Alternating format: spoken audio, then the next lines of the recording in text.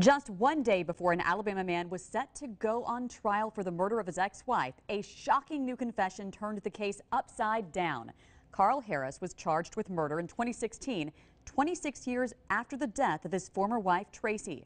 48 Hours correspondent Maureen Maher spoke with Harris, and she's joining us now to tell us why prosecutors dropped the case the day before the trial. Good to have you, Maureen. So what happened here? So it took them 3 years of delays and contingencies to try to get this case to trial. And remember, decades before is when the murder actually happened. But the Friday before the Monday is supposed to start, a witness who the ADA wanted to get on the stand but wasn't 100% committed to comes forward, calls the assistant DA and says, "I can't get on the stand because you have the wrong man charged with this murder and I know who did it."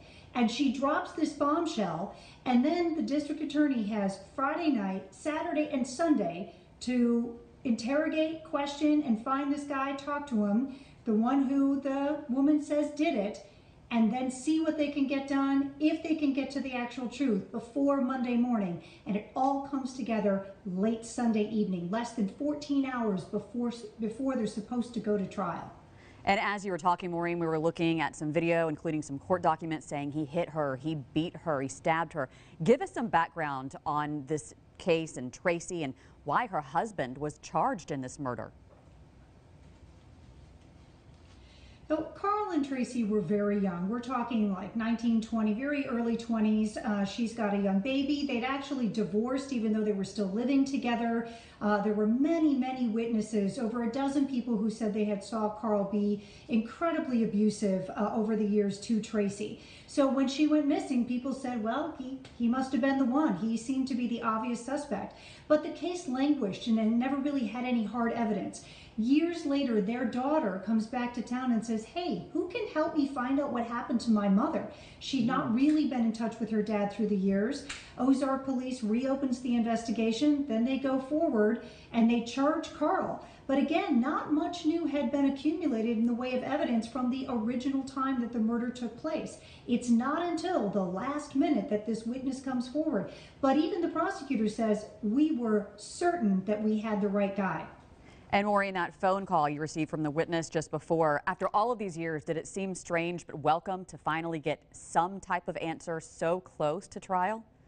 I think I will tell you how impressed I was with the prosecutors, both the district attorney and the ADA. They were very honest and said, we thought we had our guy. And we really learned, you know, you gotta to overturn every single stone. You can't stop looking. You gotta keep going to make sure you have the right guy.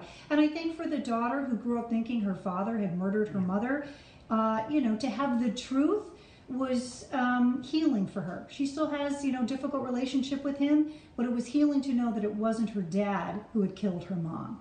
So what else has she told you about this? I just, like you said, I mean, imagine having thought all your life that your father killed your mother. What else is she saying, Maureen?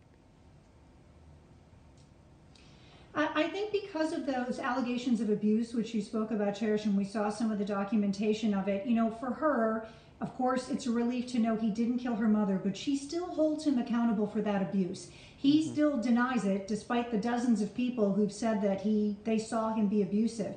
So she is still waiting to have him apologize, to admit to what she believes that he did. But in the meantime, she is a mother and moving forward with her life.